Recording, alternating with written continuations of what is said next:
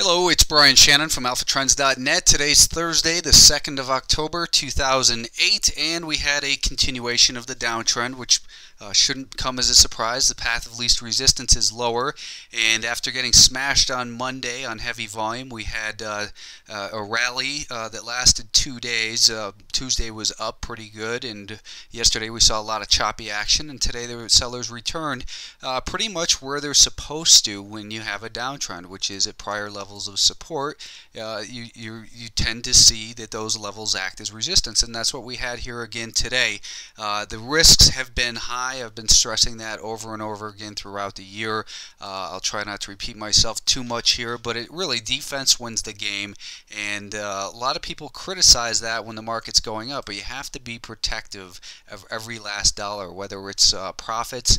Once that money's in your account, it's your money, and you have to protect it just as hard as any dollar that you actually supposedly earned through a job, because market dollars are hard earned as well. Today we saw that this level that I'd said would be the important level that the market had to hold above. We saw that break early on, and as that broke, then the selling continued. If you had seen my blog earlier in the day, about a half hour after the market opened, I had a chance to point that out as well here, that the headline said headed for a retest, and I said at least there's no such thing as down too much if there's more willing or even forced sellers out there. And I think a lot of forced selling is occurring. We're going to probably hear more stories of failed hedge funds and that sort of thing. But the market obviously continued lower. Later on in the afternoon, I posed the question, is there reason to hope? And a lot of times you want there to be a market turnaround, but basically when prices are heading lower, there's no such thing as down too much, and that you have to manage risk that the trends were still lower. And today we saw that we did get a test of the lows in the S&P 500. I don't know if it hit it exactly to the penny. I kind of misdrew that. Friday or Monday's low was 110.97. Today we saw it at 111.06. I'd say that that's close enough to call it a test, but no end in sight right now. There's no point picking a bottom. Here's where this market still has the potential to go based on Fibonacci of a 2/3 retracement of the 2002 lows up to the 2007 highs in the SPY, and that's again down near about 108. So just because it's down a lot doesn't mean it can't keep going lower. And Wall Street and Washington are in a mess basically, and it's going to take a lot of time still to heal it.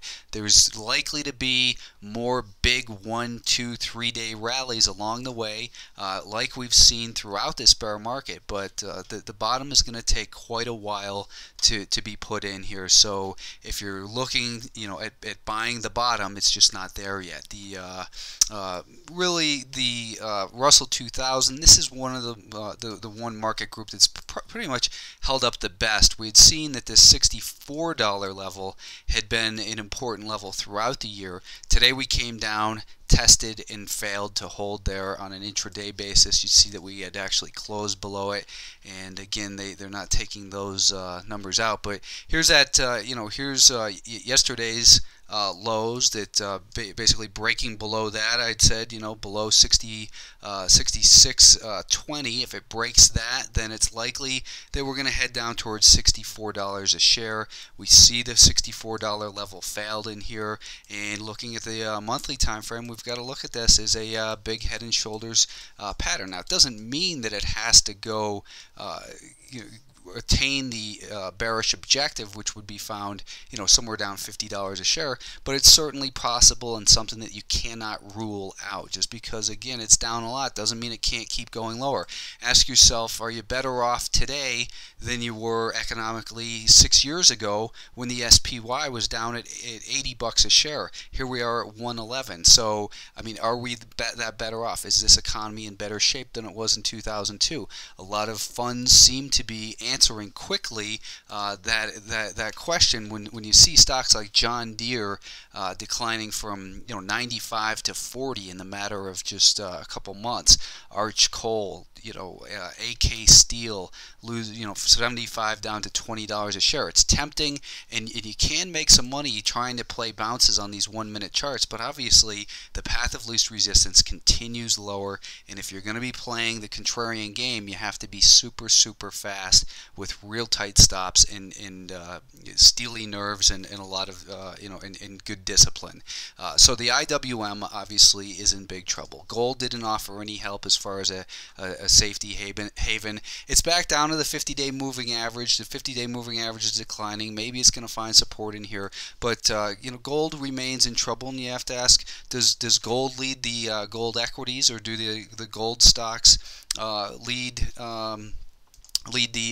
the metal itself? And sometimes it's the metal first. Yesterday I had pointed out that maybe getting above here, we could call this an inverted head and shoulders. I think you can kiss that pattern goodbye, and it's good to recognize these things, but you don't trade on them until you get confirmation. And once you have confirmation, you don't just blindly put your money into it either. Risk management is always job number one. But this GDX got smashed. Yesterday I pointed out FCX, as far as one of the Freeport, McMoran, copper, and gold, and that got hit real hard again today. So there just seems to be no safety haven anywhere in this market. Oil was down again today. The USO continues in its downtrend. Natural gas continues to had a bad day today. Maybe you can make a case that it's neutralizing in here, but a neutral market isn't one that you want to buy either, because you have the risk of time and you have the risk of surprises, because the primary trend is represented by the longer term moving averages show that there's still distribution of this going on, and that it's not clear to enter yet. The semiconductors, new low in here as well. This group looks like maybe it's heading down all the way to the 2002 lows. It seems it's getting closer every day. Obviously, we're still a ways off, but first potential support in here that may get defended is this $20 level, and then we have those spike lows down here at under $18 a share. There's just really no place to hide basically except in cash, and cash is a position. It allows you to be objective, and I've been stressing going home with cash every single evening, because it allows you to be objective, and more importantly, you're not going to get hurt in cash. You could make an argument against that as well, given all the failures of the banks and that sort of thing. But theoretically, you can't get hurt in cash. The Nasdaq 100. Yesterday I had pointed out that we'd seen diminishing volume on this rally in here, and it remained a very vulnerable market to sellers. It broke below yesterday's low in here early on. We've got we're at lower lows in here. And it's just there's really nothing in here indicating that there's a bounce coming in the short term. If we get a bounce, it'll likely be a surprise. It'll be a big gap higher, and maybe it runs a few days. But these problems just don't fix themselves very quickly. It's the same thing as any bear market. It's a different set of problems. But even in 2001, look at the magnitude of this rally from under 30 up to 45. But then we saw lower lows in here, and you can say, well, that's because of this or because of that. It's always a different set of headlines, but in the end, the markets are driven based on this cyclical rhythm and by human nature, and human nature repeats, which is why technical analysis works.